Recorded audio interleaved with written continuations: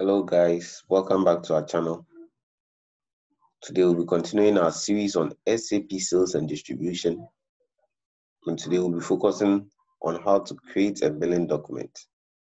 And so after we have delivered our products to the customer, we need to bill the customer for the products that have been delivered to him or her. And today that is our focus.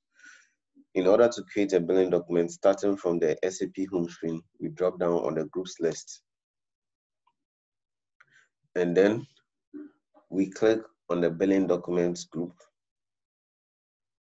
After clicking on the billing documents group, we then move on to click on the create billing documents tile.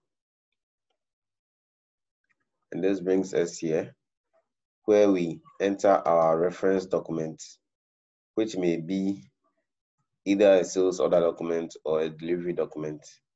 But whichever reference document we are using to create our billing document, we enter the document number here. After which we hit on execute, which will take us to the billing documents overview screen.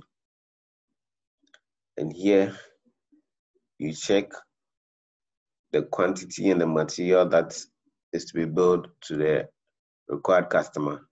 And if everything is fine, as in this case, we click on save and your billing document number will be generated for you.